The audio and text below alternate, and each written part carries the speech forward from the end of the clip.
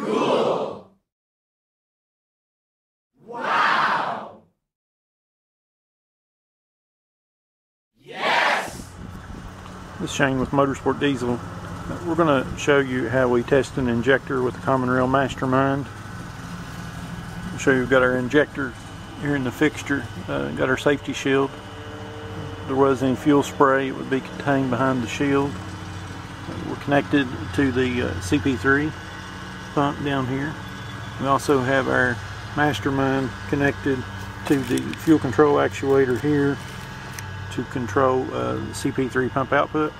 And we've got our connection here to the rail pressure sensor so we can monitor rail pressure. By just using the Mastermind here, I'll put it on a test for you. Put it on 1. We can enter a value and this will control the idle state of the vehicle. Obviously we can do other tests with this as well. As you can see there at the bottom left of the screen, it says flow. We've got a flow meter that we can hook up to the output of the CP3, and we can put in different values up here, and we can see how this changes the flow. And if we're calling for more pressure and our flow rate keeps increasing, then obviously we've got a problem with our pump, and we've got specifications for that as well. This is our CP3 and injector driver. This high voltage puts out over 100 volts DC, and we've got our graduated cylinders that gather the fluid so we can measure it and see what our return rate is on this side, see what our injected quantity volume is on this side. I'm going to go ahead and start the truck up, and we're going to run a 1600 bar test. And once we get it up and going and get the rail pressure established, we're going to look right now and see. Looks like there's about 118 milliliters in here. That's not going to change, but the return is, because anytime the engine's running, we're going to have return fuel dripping out of here. So once, looks like we're at about 122 there. So once we get the engine running, we'll come back and see what the value is in the return, and we'll take note of that.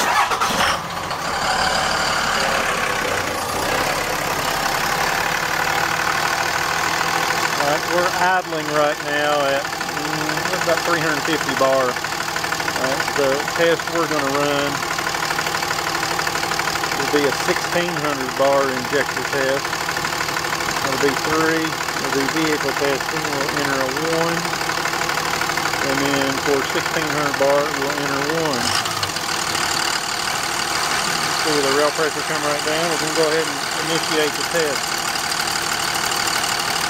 You can see we've got fuel coming out into our beaker, and looks like we're at about 140 on the return once we start the test. Not looking for supreme accuracy on this one.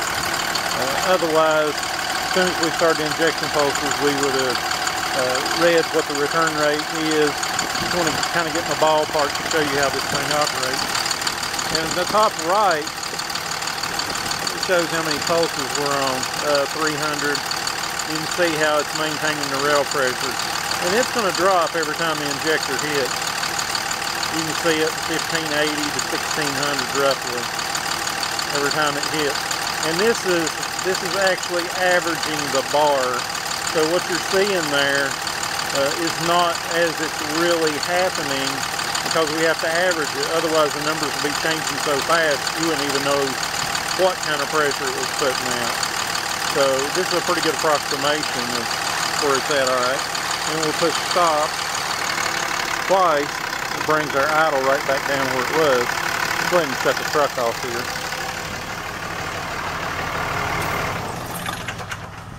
here. And that completes 1600 bar test. I think I said we were at 117 or somewhere along those lines. This is a stock injector that we've got in the fixture, and looks like we put out about 100 and